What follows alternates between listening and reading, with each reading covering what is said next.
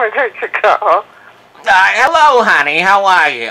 I'm good. How about you, sweetie? I'm doing pretty well, but I've had an issue, I would say sexual harassment, at the meat department yesterday, and I need to speak to a manager. Oh, I'm so sorry. Hold on just a second. Let me get somebody for you. Okay, thank you, dear. You're welcome.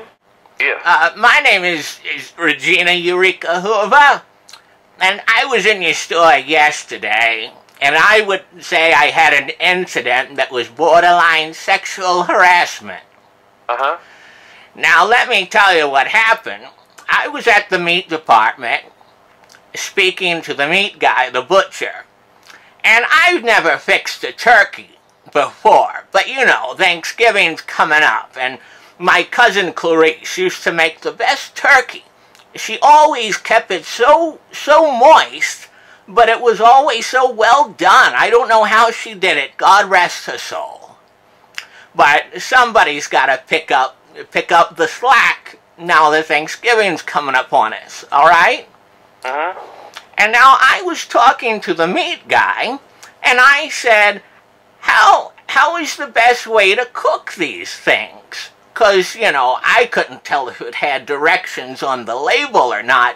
I recently had cataract surgery, and I can't see all that well. All right? Uh-huh. And I said, how do you cook these things? And well, because I was asking about the stuffing and all, and he looks and he says, well, you don't look like a beginner. And he says, well, with the stuffing, basically you spread its legs apart. And he said you just stuff it as deep as you can and as much as it can handle. Uh-huh. And he just, the look in his eye when he told me that, I mean, come on, we both know what he was insinuating. I mean, I'm an elderly lady. Why are you going to tell me to spread its legs apart and just stuff it as full as you can handle, or whatever he said? I mean, I just hung my head in shame and walked out of there. Uh-huh. I mean, can't you see where I'm coming from?